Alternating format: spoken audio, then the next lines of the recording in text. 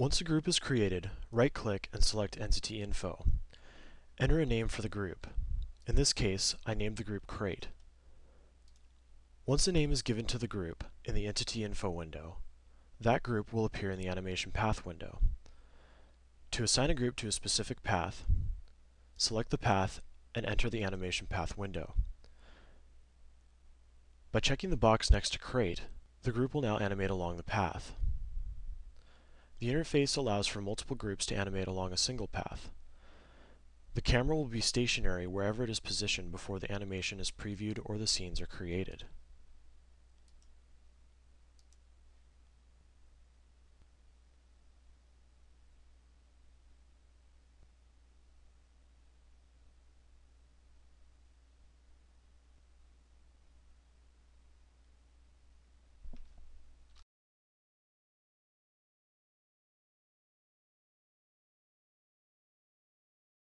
In some animations, there may be a need for one object to animate after or slightly before another object has finished animating. I want the truck to drive off just before the crate is fully raised and the doors to open for the truck. Since the path for the crate has 150 frames, I've set the delay on the truck path to 130.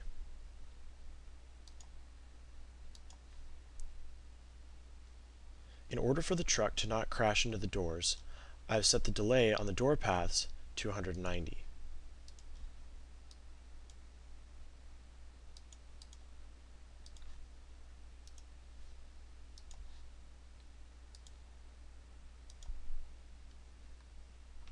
You can either work out the math with all the different groups and paths involved, or you can preview the animation and change the delay until the doors open without the truck driving through them.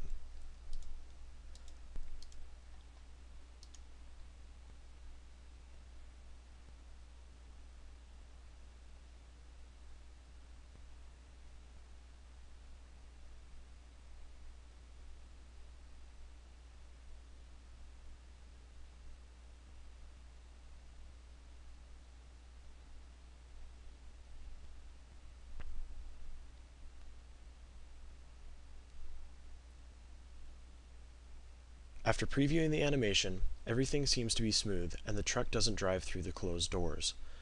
All that is left to do is create the final scenes and export the animation.